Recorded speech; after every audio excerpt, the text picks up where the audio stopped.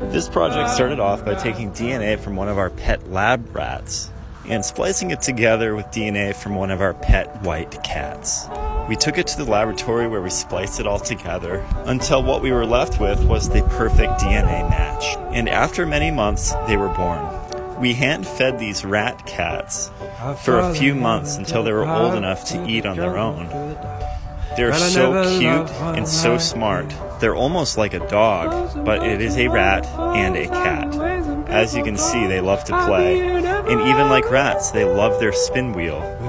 We had quite a few of them, and so we let a lot of them go into the wild, but kept a few for ourselves. They still come back at night from time to time, and I love to feed them from my hand.